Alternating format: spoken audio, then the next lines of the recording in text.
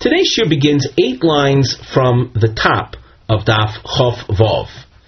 We continue in the general topic that we have been discussing since our last shiur, and that has to do with establishing someone's status as a Kohen or a Levi based on things that we see. Tanya, Rebbe Shimon ben Elazar Omer, Kashem shetruma chazaka lekuna, kach ma'aser rishon chazaka lekuna. Just like one who receives the truma tithe is a sign of his having Kohen status, so too, seeing someone receive the ma'aser rishon tithe is the sign of his kahuna status. V'hacholek beveistin eino chazaka, and one who receives a portion in a court, that does not indicate anything concerning his status. Now, this source is a very difficult source to understand.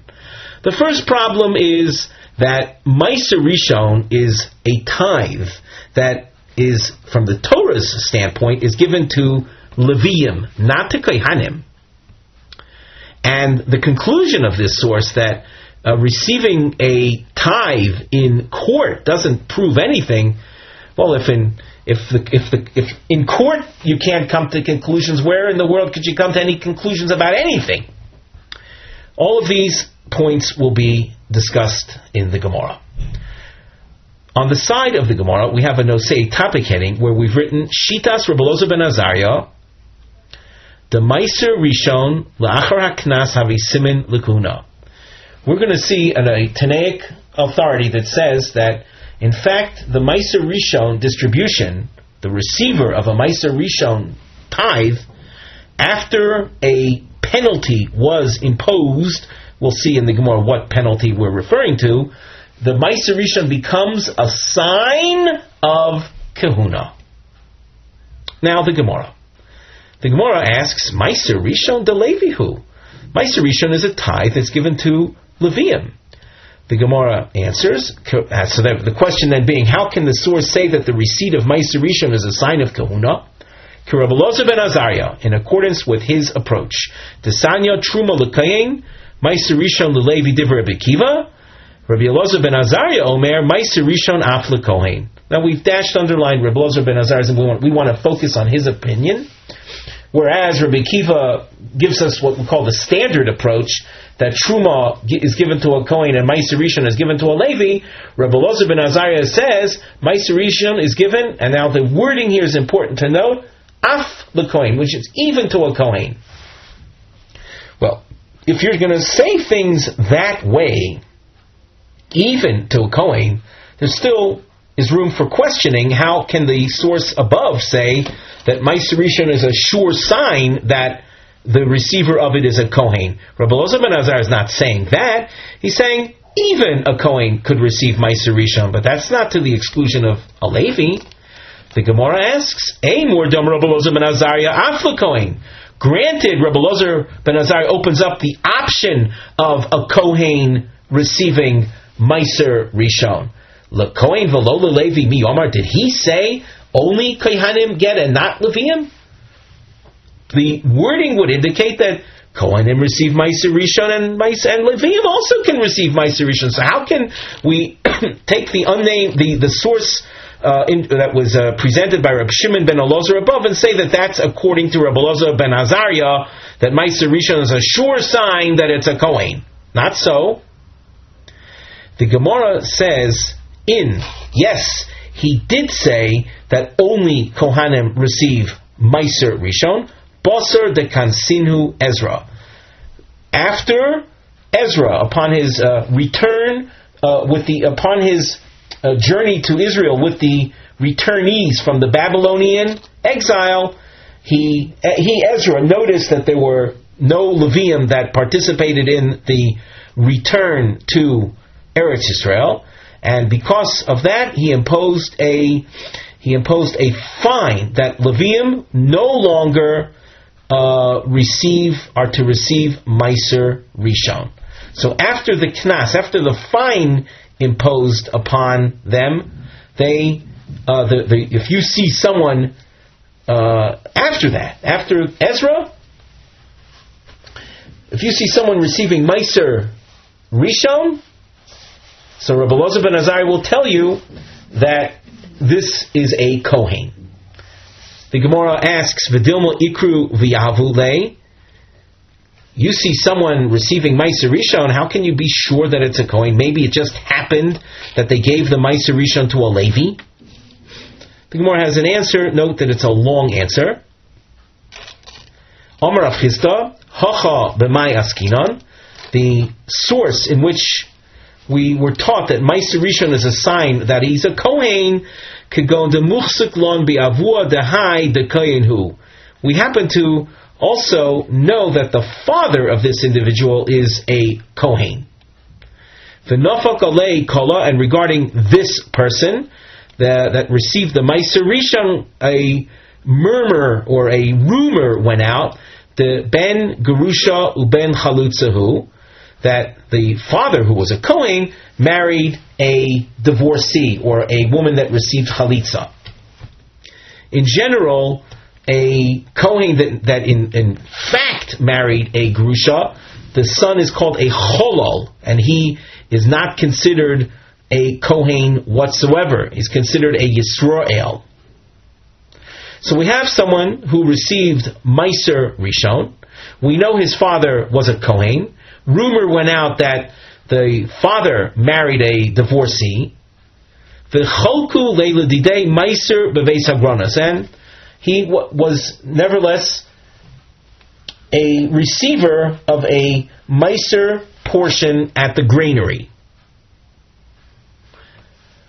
So, what is the status of this individual? Levi delav Levi who? The son cannot be a Levi. The father is a Kohen. A Kohen cannot bear a Levi. Ma'iko lemema. What else is there? What other option is there? Ben Grusho ben Chalutzahu. The father had married a divorcee or a Chalutza that would render the child a Cholol, a non-Kohen. Lo mi bayo lemad yomer Meiser Rishon osur lezorem de lo havu yavile. I don't have to tell you that this child is not a ben grusha, according to the opinion that Meiser Rishon is forbidden to be given to Zorem. Zorem are non-Kohanim. A Cholol, for example, is an example of someone that we would call a Zar. He has the status of a Yisrael. The Yisrael is a Zar. So, according to the opinion that Meiser Rishon is not to be distributed to Zorem, cannot be given to Zorem, it's clear then that this son, that there might be a rumor that he's a Ben Grusha, but at the granary they're giving him Meiser Rishon. They wouldn't be giving it to him if he was a Cholol. Even according to the opinion that Meiser Rishon can be eaten by non-Kohanim, including a Cholol, that's as far as giving him a sandwich of it. In other words, if you happen to have been the proper receiver of Meiser Rishon, so you're a Levi, let's say, or you're a Kohen after the Knas of Ezra, you could give a non-Kohen some of your Meiser Rishon. Afol b'toras chaluka lo yahavile, but at the formal distribution point at the granary where the tithes are formally distributed, you wouldn't give that to a Zar. So therefore, there's only one conclusion that you can reach when you see this fellow whose father is a known Kohen, although there are rumors that that father had married a Grusha, and yet you see this son receiving at the formal distribution site of the Trum of the Meiser Rishon tithe, and the son is receiving a portion. He's not a Levi, his father's a Kohen. He's not a Zar, he wouldn't be receiving it at the distribution site. So there's only one conclusion left, and that is that he is a Kohen.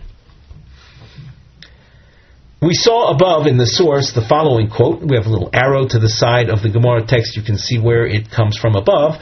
V'hacholek beveis din eino chazaka. Someone who receives a tithe in the court, that doesn't demonstrate his status.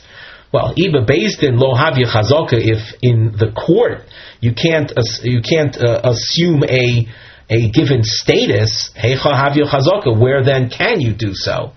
Omar Rav Sheshes hochi ka'omar. Rav Sheshes explains the source thusly: Hacholek truma benichsei oviv im ochiv bebeis din eino chazaka. A man died, leaving an estate, and in the estate, amongst the different possessions, there was some truma. Truma is grains. It could be grains, it could be barrels of wine, and there was truma in this estate. And there was a fellow dividing the estate and taking a portion of the truma in this estate division. So, and the division of the estate is under the auspices of the court. So the source is saying this is not considered a means of establishing kahuna status in order to, let us say, quell rumors regarding the fellow's mother, that she was a grusha, that she was a divorcee, and hence he himself would be a cholo. So once again, there's court distribution of an estate, and truma is being divided, and one of the boys is taking some of the truma. We're saying that is not proof that this boy is a Kohen. After all, we did point out that there were rumors that the mother was a grusha, and those rumors having been raised, this court distribution of truma is not going to quell those rumors. The Gemara asks Pshita. That's obvious. Maybe we have to just say this, even though it's obvious. The father died. The father might very well have been, he was a legitimate Kohen, and he received a number of barrels of truma wine. The wine, after the Kohen receives it, becomes the property of the Kohen. When he dies, so his property is distributed. The son, one of the sons that receives it, because you saw him in court receiving some truma barrels, that doesn't mean that the son is necessarily a proper Kohen. He might very well be a cholol. The fact that he's a cholol doesn't prevent him from inheriting the father's estate, which is essentially a financial action, division of the estate.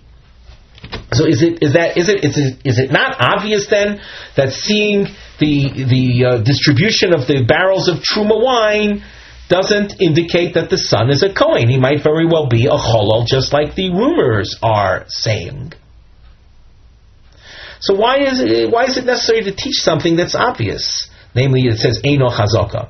So the Gemara answers, I'll tell you why we have to teach this. Mahu detema. One might have thought midahanoch lafila, from the fact that the other brothers are receiving the barrels of wine and will actually consume it. Hai nami lafila. This one's receiving of it is also for his consumption of it. And if he's going to actually drink it himself, that would be a sign that he is a Kohen. Komash malon. So we're telling you, hanoch lachila, hi lisvuni. In this distribution, those sons that concerning whom there were no rumors, they'll take the truma wine, and just like their father was a Kohen, they'll drink it as Kohanim consume truma. And this son, concerning whom there were these rumors that his mother obviously is a different woman than the other brother's mother. His mother may very well be as the rumor says, a divorcee. And the Kohen, having married her, makes this son a cholo. What will he do with the truma which he cannot eat? Lizmuni means he could sell it. He could sell it to other kohanim and benefit from the value. We had a Mishnah back on Daf Chof Gimel Amid Beis. Our hope is that you can access that Mishnah on Chof Gimel Amid Beis I'll just read the necessary section for our upcoming Gemara. It said there, Rabbi Yehuda Omer ein malin lakuna al pi eid echad, that we don't allow someone through the testimony of one witness to be considered a Kohen. Omar Rabbi Ozer, Amosai, when is it that we don't trust the testimony of a singular witness? B'mokum sheish oyrin, when there are rumors concerning his status, rumors claiming that he is unfit, that he's puzzle. When there are no rumors cast about an individual, so we can trust the testimony of one witness. Rabbi Shimon ben Askan, Rabbi Shimon seems to say the same thing, that we can trust the testimony of one witness to establish someone as a Kohen. In Jewish law, when we speak about testimony, generally speaking, true Torah solid testimony requires two witnesses. Accepting the testimony of one witness is itself something that's somewhat unique. Rabbi Ozer is willing to accept the testimony of one witness when there's no one challenging this person's Kohen status. Reb Shimon Gamliel, as we said, seems to say the same thing, that we'll accept the testimony of one witness, and it's very reasonable to assume that Reb Shimon Gamliel is not saying that we're going to accept the testimony of one witness even in the face of rumors. So, if that be the case, Rabbi Ozer and Reb Shimon Gamliel in the Mishnah on Chav Gimel Amud Beis seem to be saying the same thing. So now we turn to our Gemara. The Gemara quotes a part of the Mishnah that we're not really focusing on. Rabbi Yehuda Omer ein malin l'kun al pi eid echad, and then the continuation is what is of importance to us, like we just read.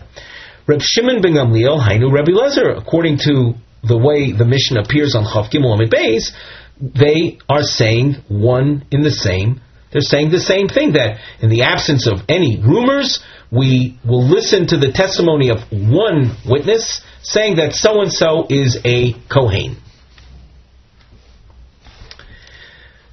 The question continues. V'chitema, you might say that there is a point of difference, which whenever the Gemara does v'chitema, you know it's going to be rejected. So we're going to be left with this question in the meantime.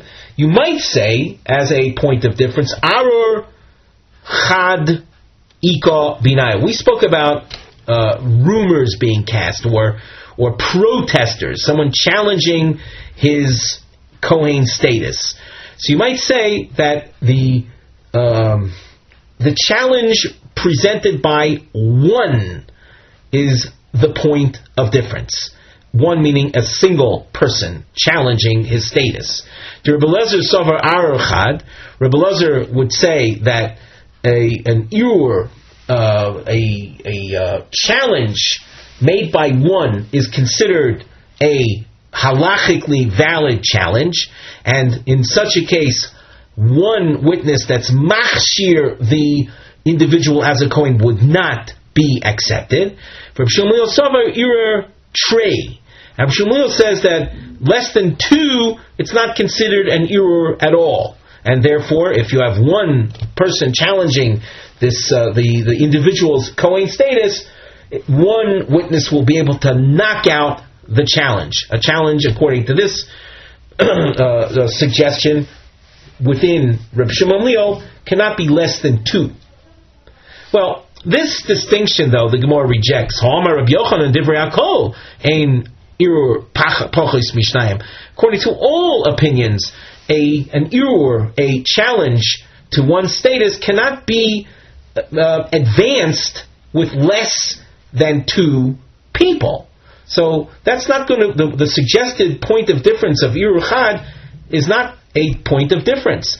And what are we talking about in our Mishnah? The individual concerning whom we have these Eid Echods testifying, the individual is someone whose father we know to have been a Kohen. ben grusho ben chalutza. And a rumor went out that the father had married a divorcee or a chalutza. And the result of that would be that this boy is a cholol, he's not a kohen. V'achtinu, and they removed him, or achtinu literally means is they put him down. They had him descend from his kahuna status until they checked out the koil. Notice there's a word here, the koil. That's a mere rumor went out.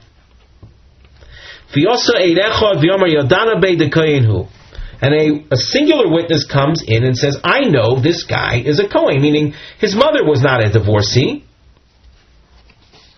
We continue at the top of Omid Beis. Ve'askine, and they put him up again to his former Kohen status. Where you have a koil, a mere rumor, one witness is certainly believed. V'asu beitrei v'amri, then two came in and said, Ben grusho ben chalutzo, he is not a Kohen, he's the son of a divorcee. V'yachtine, and then the court dismissed him from his Kohen status. V'yoso eidecha v'yomar yodana beida Kohenu, and another witness comes, a singular witness comes again. So a second singular witness comes. So I know that he is a Kohen. Udekule almo, everyone, whether it's Rabbi Ozer or Gamliel, will agree. Mitztarfin liedus. When it comes to saying testimony in court, 1 + 1 = 2. That means even though they didn't say their testimony together, we add them together. So they become a unit of solid testimony of two witnesses. So you have two witnesses saying, in effect, you have two witnesses saying that he's kosher. Now we have this guy going through what might appear as a bit of a yo-yo experience. V'hacha, in the Mishnah on Chav Gimel Beis, the machlokes between Rabbi Ozer and Rabbi Gamliel is as follows: B'meichash lezilusa de beidino komiflagi. How much concern do we have to show for the honor of the court? Zilusa is the disparagement. Should we worry about the court looking as an indecisive type body, which doesn't add to the honor of the court? So are we to take that into consideration? Once again, let's read that again. And we should note, by the way, on the side, we have a subtopic heading, Tziruf Eidim, the issue of combining individual witnesses, who of course say the same thing. And second point, are we to concern ourselves with the dishonor, the possible dishonor of the court? The diamonds that you see are under the Mivneh heading, Nisyonis Lasbir B'meh Cholkim Rabbi Ozer of Gamliel in the Mishnah Chav Gimel Amid Beis. These are our attempts to explain what is their point of controversy. So in the meantime, we set up the case, the example. A fellow whose father we knew to be a Kohen. Then there were some simple rumors out that the father married a divorcee. One witness comes and says that this fellow is certainly a Kohen, his mother is not a divorcee. Two witnesses come and say that he is a son of a divorcee, he's a cholol. And then another singular witness comes and says, no, he is a Kohen. As far as the two singular witnesses joining up, that is not a problem. They can join up. What is there left to concern ourselves with? Well, if we're going to reinstate him as a Kohen, well, this fellow has already been knocked down. He's been dismissed, according to Rashi's approach, already twice by the court. Once to investigate the rumor. The second was with the appearance of the two witnesses saying that he's not a Kohen. and now we're going to, if we reinstate him, it's going to be, it won't be to the credit of the court. It gives us the impression that they're yo-yos, they're indecisive, and one day this way and the next day that way. And so let's read that in the Gemara. Tanakama Sovar, Rabbi Ozer will be of the opinion, Kevan de'achtine, lo maskinon le. Since we dismissed him, we knocked him down from the kahuna, we're not going to put him up again. Chayshinon lezilusa debei dina. We must worry about the image of the court in the eyes of the public. If we look in Rashi on the third line from the top, the chayshinon lezilusa debei dina shoridu shnei pa'amim. We've knocked him down twice already from his original assumed Kohen status. V'achshav yalu v'yavatlu divrayim. And now if we put him up again to consider him a Kohen and cancel their previous ruling, that will result in zilusa the beidina, this cheapening of the honor of the court. V'hainu dekoma Rabbi Ozer demeachar shorabnuhu al pi ha'orin. Once we've lowered him, we've removed him through the challenge of the two witnesses. Ein malin al pi eid echad hasheni afal pi sheyesh l'tzarfu imachir. Even though technically speaking he can join up with that original first witness to also constitute a unit of two witnesses, nevertheless reinstating him will lead us to this situation of court dishonor. We continue in the Gemara. Reb Shimon ben Gamliel Savar. Reb Shimon ben Gamliel says as follows: Anan achtinon lei, anan maskinon lei. We, in fact, lowered him. We can put him back up. Zilusa de beidin, although chayshinon. And as far as the honor of the court, this is not something we are to concern ourselves with. We don't have to worry about that. Maskif lo Rav Ashi ihachi. If it is as you said, that according to Rabbi Ozer we're choshesh for the honor of the court, then afilu trei utrei nami.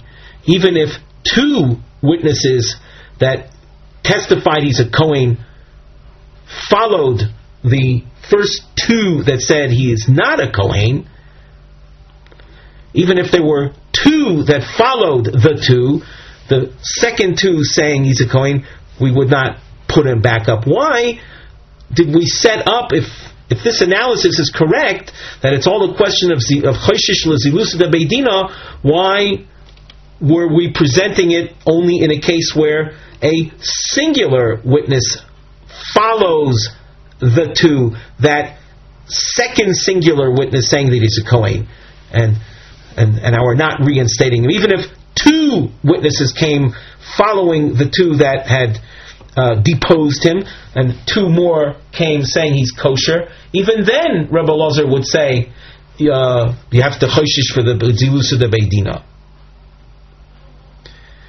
So from the fact that we're not setting it up like that, but rather, as we said initially, it was 1, 2, and 1.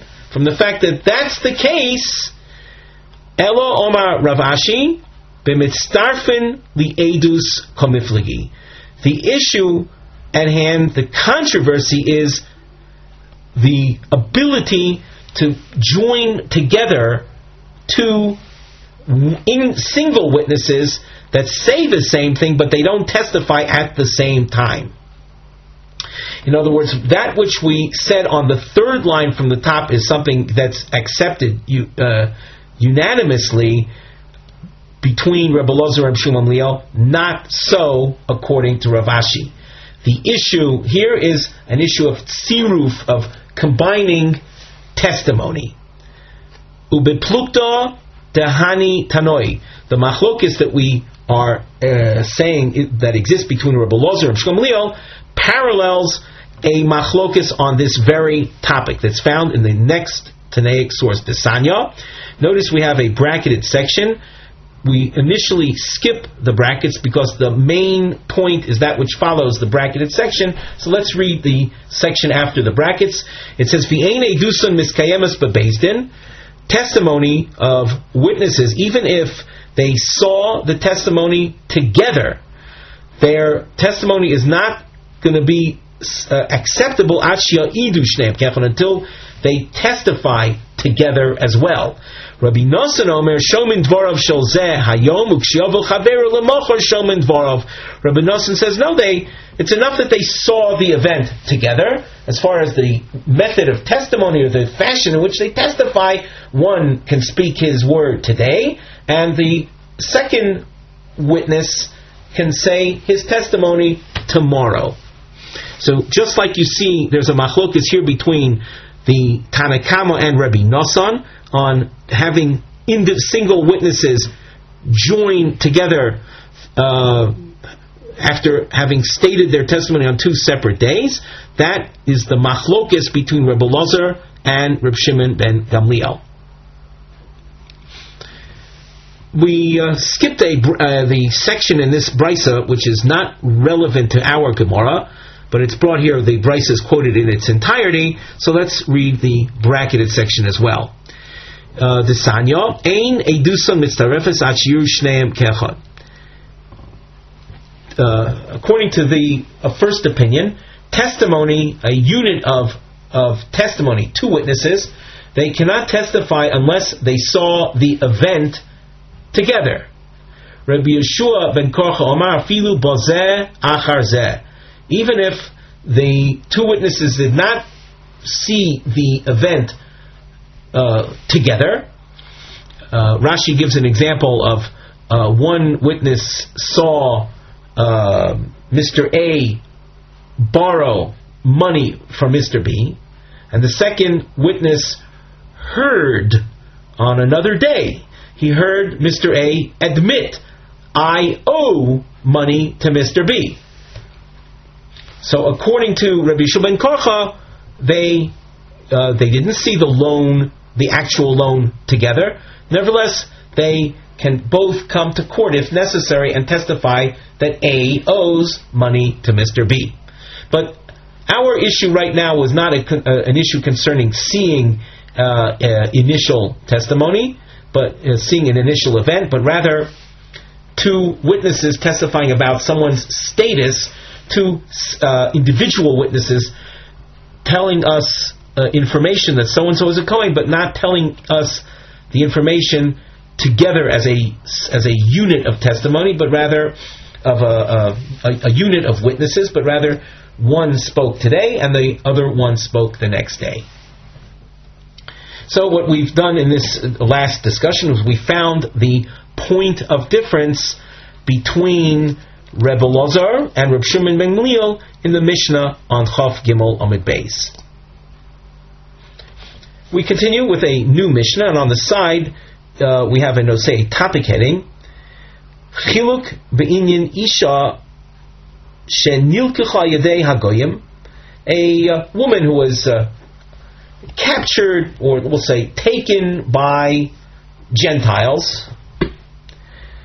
And when a Jewish woman is taken into captivity by idol worshippers, the strong suspicion arises that she was used in immoral in an immoral fashion.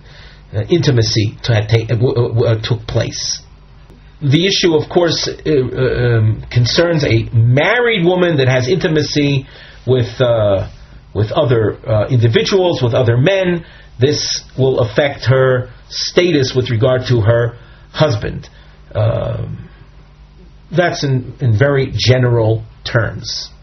So our note points out a case of a woman being taken by goyim. And we're going to make a distinction bein momon l'nefashos legabi hetera lebaila. Was she taken for, let's say, for ransom purposes, or was she taken by the Gentiles because she was guilty of a capital offense and has been judged to be put to death? The Mishnah. Ha'isha shenechbesha bidei oivdei kechavim. The word nechbesha You can see the root of the word is chavash or chavush, is a woman who is taken into captivity. So a woman who was taken into captivity by the goyim, al yedei momoin muteres lebayla. She was taken in anticipation of receiving money in her exchange. So if that's why they took the woman, in order to get money, she is muteres lebayla. We make the assumption that they don't want to violate the woman, because they're interested in getting their money, and they're figuring that if they violate her, they're going to lose their chance of getting the money. However, al yedei nefashos asur lebayla, if she has been taken into captivity by the goyim in advance of her being put to death, because she was judged to be executed, she's osur to her husband. Rashi says asur lebayla doyel v'noegim mit hefker. They have in their possession right now a woman who's going to be put to death. So they're not going to treat her with any sense of dignity. They're going to treat her in a very hefker, loose fashion. We suspect that she may have willingly yielded to intimacy with one of these captors, probably with the anticipation of that might help save her life. And apparently it worked, because we say she's usher to her husband. She's going to be released after this of whatever happened there, but she can't be with her. She cannot continue living with her husband. Now, as we go on in the Gemara, we have some structural business to take care of. You see under the Mivneh heading on the side, Roman numerals 1 and 2 appear, and there's a double underline marking. These are Shnei L'Shoinus B'Divrei Reb Shmuel Bar Rav Yitzchak. There are two versions as to his what he says. Shoimer, he says the Gam B'Soich L'Kichosa Al Yedei Momon Yesh L'Chalik. Even within the realm of her being taken for monetary purposes, there is room for making a chiluk, a distinction. On Chof Zayin Omed Aleph, there's a Rashi, Dibur Hamaschil Ve'ika, which is sensitive to the structure of the Gemara. If you have Chof Zayin Omed Aleph available, so you look at the fourth line from the top, Ve'ika Derami La Mirma. This Rashi introduces our Roman numeral number 2. And Rashi there says, Lo masni lo lahad Rav Shmuel bar Yitzchak apirusha de masnisi beloshen lo shanu. Unlike version number 1, Rav Shmuel is coming to interpret our Mishnah. In version number 2, that's not what is going to happen. Elo romi mirma masnisin braysadadi. Version number 2 pits our Mishnah against another Tanaic source of Brisa. The Allah Shani Rav Shmuel Chiluk Ben Yad Yisrael Takifa Liyad Oivikom Takifa. Rav Shmuel's role there, Rav Shmuel Yitzchak's role there, is to resolve the contradiction between the two Tanaic sources. In effect, it's the same concept is going to be coming forth from Rav Shmuel Bar Yitzchak. The question is, how is it being presented in the Gemara? So now that we've pointed that out, we go to the Gemara. Omar Rav Shmuel Bar Yitzchak, Omar Rav. Shmuel quotes Rav saying, Lo Shanu, the din of the Mishnah, the teaching of the Mishnah, that if she's taken for money purposes, she is allowed to go back to her husband. You're talking about a society, a situation where it's a Jewish government, where the Jews are in charge, and the goyim, the idol worshippers, would be afraid to do something wrong so as not to lose their money. they would be afraid to have intimacy with this married Jewish woman, because they feel that if they did that, they might end up losing their money claims. Avol. Rav Shmuel continues, Yad oivdei kechavim takif al atzmon. This expression is a euphemism, but for our purposes it means the idol worshippers are in charge. It's an idolatrous government, a Gentile government, and the Jews are subservient to them. Afilu al yedei monoin asuro labayla. Even if her whole reason for captivity was simply to be able to get money in exchange for her. Even so, since it's an idolatrous government, the assumption is made that they were immoral with her, and as a result, she'll be forbidden to her husband.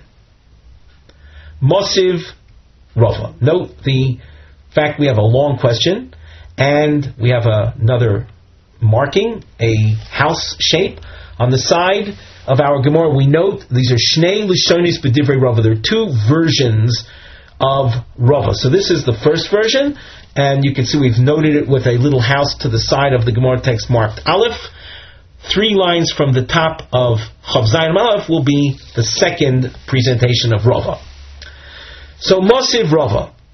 Rava's is now here to challenge by citing a Tanaic source to the contrary, to challenge Rav Shmuel's point. Mosiv Rava, Hayid Rabbi Yossi HaKohen, Rabbi Zchaya ben Akatzav, Al Bas Yisrael, they said testimony concerning a particular woman, Jewish woman, She Hur Hana Ba'ashkelon. Hur Hana means that she was taken as collateral. There was some Jew or the Jews owed money in Ashkelon, and we'll see in the Gemara we'll see Ashkelon is a Gentile location, and she was given over to the Goyim as collateral. V'richaku b'nei mishpachta, and her family eventually they distanced her. Those witnesses that said that she was taken as collateral, those same witnesses tell us that she remained pure. She was not victimized in immorality. V'amru lohem chachamim, and the chachamim said apparently to her family, they said, Imatem maminim shurano, if you believe that she was taken by the Goyim as collateral, haminu shalom nisdara v'shalinmo, then believe that she was also not defiled. V'hem iatem aminim shalom nisdara v'shalinmo, and if you refuse to believe that she remained pure, al taminu shurano, then don't believe that she was taken into captivity for collateral purposes. V'ho Ashkelon, the Yad Oivdei Kechavam Takif al Atzmon. The case of Ashkelon, which is the name of the city that we underlined in the source, that's a case where it's a place where the idol worshippers are in charge. They've got the upper hand. It's an idolatrous government. V'kotoni, and we continue now at the top of Chav Zayin Aleph, and it says Hurana in Nech B'Shalo. That you see, in this case, we needed formal testimony to ascertain her purity. Without that, so she would have been considered defiled. But only in the case of Hurana would we have considered her defiled in the absence of the testimony. But if she was forcibly taken captive for money purposes, we wouldn't need formal testimony to ascertain her fidelity. we'll take a look at Rashi at the top. Hurana, the midas. We spoke about her being taken as mashkon, as collateral. That represents a situation where she was given over to the goyim by whether the husband or the Jewish community gave her over.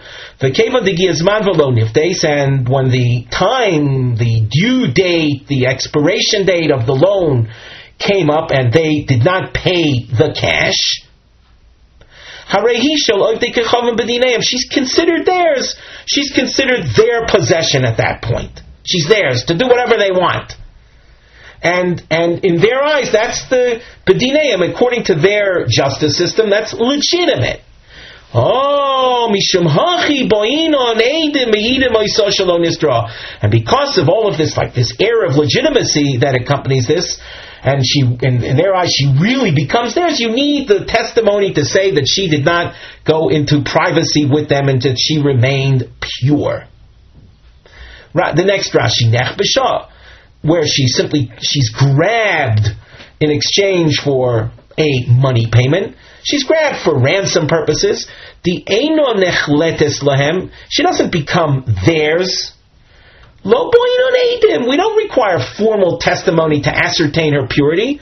Hayul V'al Yedei Momonu, since they took her for getting money. They're interested in getting money. They're not going to violate her. They feel that if they violate her, they're not going to get their money, and the case is where they don't. It's Nech B'Shah. They forcibly took her. What do we see from here? We see a challenge to Rav Shmuel bar Rav Yitzchak. Rav Shmuel bar Rav Yitzchak wanted to say that if it's Yad Oivdei Kechavim Takif al Atzmon, then for all money purposes, she's considered a goner. Her husband is not going to be allowed to take her back. We see from this source, that's not true.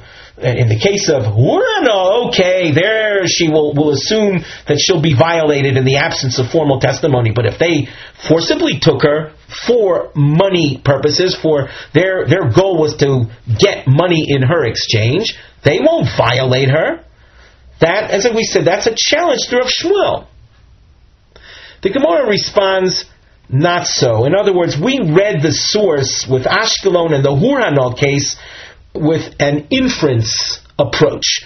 In other words, we said, Hurana, there we would have to worry about immorality, but in the case of Nech B'Shah, we wouldn't. Here the Gemara says, not so. Hu hadin afilu nech b'shah. The same would apply, that our suspicion of immorality, even if they forcibly took her for money, in exchange for money.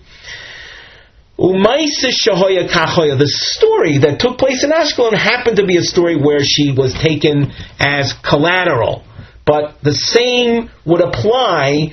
Namely, that in the absence of formal testimony that she remained pure, we would have to assume that she was violated. And that is in accordance with Rav Shmuel bar Rav Yitzchak. Iko the Amri Omar Rava. Here we have a second version of Rava. This basically is a repeat type Gemara, but in just a different direction. Whereas Rava in the first approach challenged Rav Shmuel bar Rav Yitzchak, here Rava brings the same Tanaic source as support to Rav Shmuel bar Rav Yitzchak. And note that we have a long point. This long point represents Rava trying to bring support, and at the end of the long point, the Gemara is going to reject it using the same logic as we just heard in the Gemara, which served as the response to Rava's challenge. Of course, all of this, it's the same information, just presented in a different direction. So the second version is Iko the Amri Omar Rava Af Ananami Tina. We have a Tanaic source to support Rav Shmuel bar Yitzchak. And the source is Heyed Rabbi Yossi HaKohen Rabbi Zechariah ben Akatzev al Bas Yisrael Shuhurano ba'Ashkelon V'richakua b'nei mishpachto, and her family distanced her Veda mi'idim alel shelo nister of shalintma. And the same witnesses that said that she had been taken into captivity as collateral also testified that she remained pure. And the Chachamim said to the family, if you believe that she was taken by the Gentiles as collateral, then believe that she remained pure. If you refuse to believe that she remained pure, then then don't believe either that she was taken into captivity as collateral. The case of Ashkelon was a matter of money. They were interested in getting cash. And the reason she's muteres is because witnesses testified about her fidelity. If there was no testimony concerning her purity, then she would be Ozer. My love, is it not so? Lo shno hurana v'lo shno nechbesha. She would not be allowed under either of the circumstances, whether her captivity was because of her being offered as collateral, or she was forcibly taken for ransom purposes in order to get money for her. So if we make no distinction, then nechbesha, that's the case that Rav Shmuel Bar Yitzchak told us, that when you have yad takifa atzmon, even though it's a mamon situation, she is a goner. She is not going to be kosher, be allowed to be with her husband, because we have to suspect, even though it's a money case, we have to suspect that the captors will have violated her. The Gemara says, lo, there is no support from this to Rav Shmuel Bar Yitzchak. Hurana Shaini. The case in Ashkelon was specifically a case where she was given to them as collateral. In that case, they view her, when the debt isn't paid on time, as their possession, and that will lead them to violate her. But in the other kind of case, the nechbesha case, they're not going to violate her because they'll feel they'll lose the money they're trying to get for her. Now we go to Roman numeral number 2. Once again, it's basically the same concepts, just presented in a different fashion. Iko de Rami Lo Mirmo. There are those that present two Tanaic sources, pit them off against one another. Tanan. Al Yedei Mamon Muteres L'Bayla. We saw in our Mishnah that Goyim, that Gentiles that capture a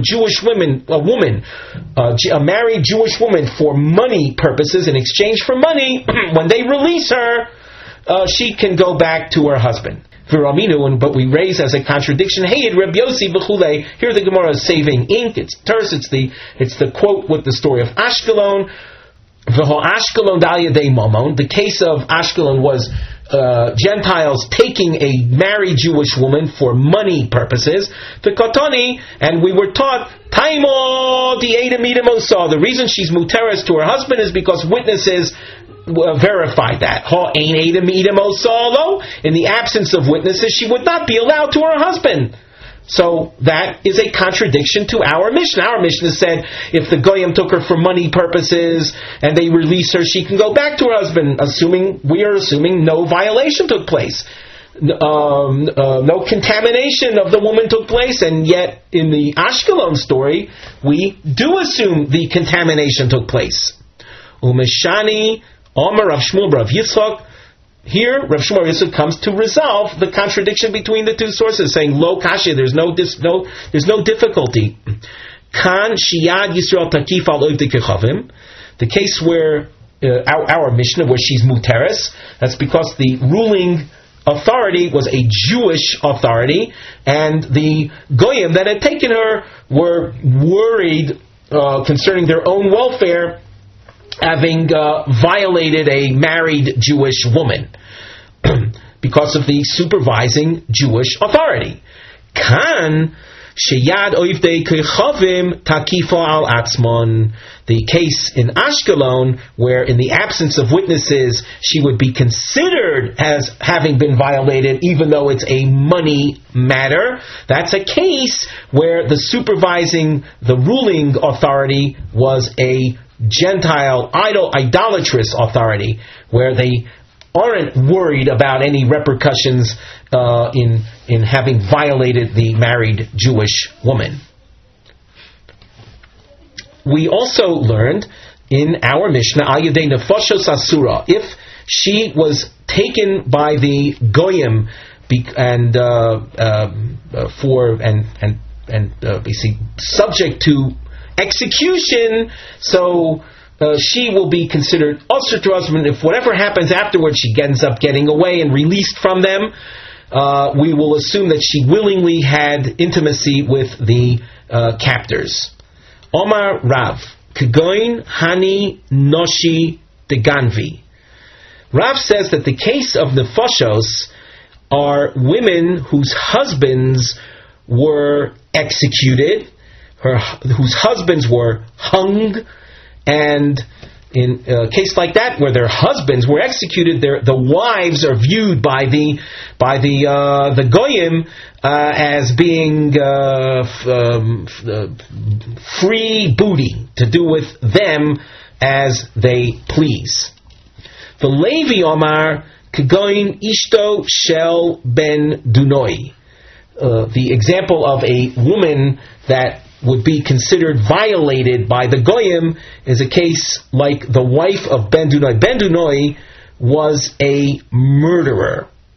And according to Rashi, Levi's position is that when you're dealing with the wife of a murderer, so she will be considered free booty to do with as they please. But the wives of thieves would not be considered so free in the eyes of the Goyim. Omar Chizkiya v'hu shenigmar dinon lahariga. The point at which the wife of these criminals would be considered free booty is if the husbands received a formal death sentence. Nigmar din is the final sentence was handed down. Rabbi Yochanan Marfo Pisha lo nigmar dinon lahariga, even if their husbands were not actually sentenced to death. I'm sure you noted that the translation we gave to this case in the Mishnah was different than that how the Gemara explained it. But when we learned the Mishnah and it said Al Yedei Nefashos, Rashi said there Shehoisa Nidonis Lemavos, she was sentenced to death.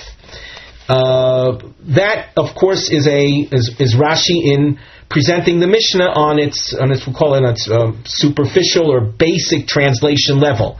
The Gemara itself, we can say that there's the same concept as she's nidonis lemaves because their husbands were sentenced to death, so the wives become free booty to do with whatever they want, including killing her. Maybe that's a pshat, but the Gemara itself, if you look in Rashi over here, Hani Noshi Deganvi, in the upper part of the narrow line, Shebaleim Nitlin, their husbands were hung.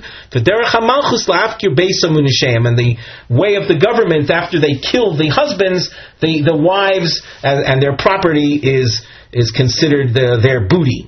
And next Rashi, Ben Dunoi, Rotzeach Hoya, Ve'Elazar Shmo, Ben Dunoi his name was Elazar, and Uchlamrina B'Berger Glarufa, Avol Noshi Deganvi Hagoinvim Momon Lo Mafri, but the wives of people who steal money as opposed to murderers, those, according to this approach, according to the approach of Levi, those kind of wives would not become Ozer to their husbands.